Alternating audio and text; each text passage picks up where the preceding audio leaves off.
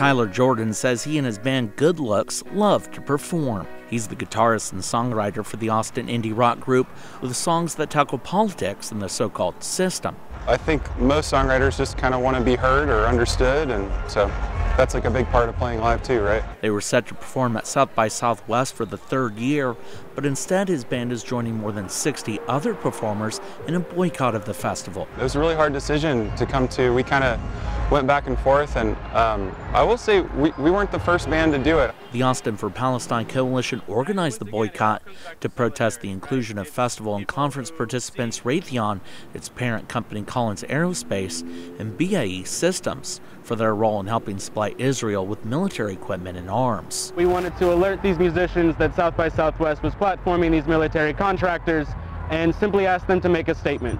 Gaza's health ministry says the Israel-Palestine conflict in Gaza has left more than 31,000 Palestinians dead.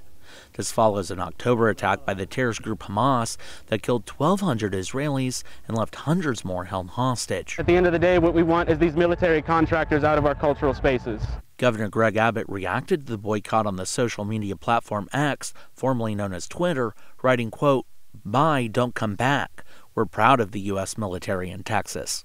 South by Southwest replied with its own thread saying they do not agree with the governor.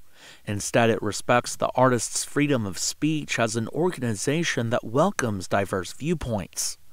South by went on to call what's happening in the Middle East tragic, while adding, the defense industry has historically been a proving ground for many of the systems we rely on today and are leaders in emerging technologies.